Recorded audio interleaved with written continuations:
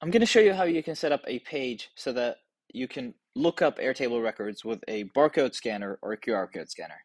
So I'll be using the mini extensions form, and the idea here is I want to share a form with somebody, and this could be, even on a mobile device, and then I want them to be able to scan a barcode and then be able to look up that record, the product for that record, and then be able maybe to make some edits or just, view that information.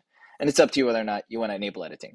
So to get started, I'm going to create a form and then, get familiar with using the form and then enable the login page. Once you do that, then add the barcode field that you'd like to start using to look up records, and then enable the scanner for that field. Once you've done all of that, let's go ahead and try scanning here.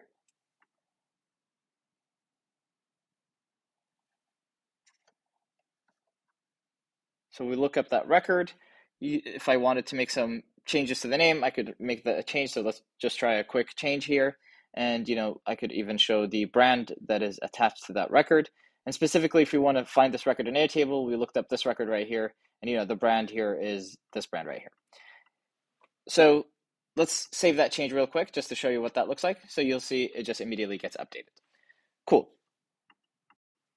Now I'm going to show you how you can set up an inventory system using mini extensions. So I'm going to set up a basic table here where the type of every record is just in and out, right? And then the quantity is how many products am I, how many actual products am I checking into the warehouse or out of the warehouse?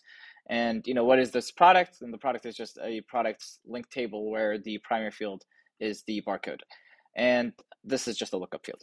Cool. So I'm going to just go ahead and show you the form here.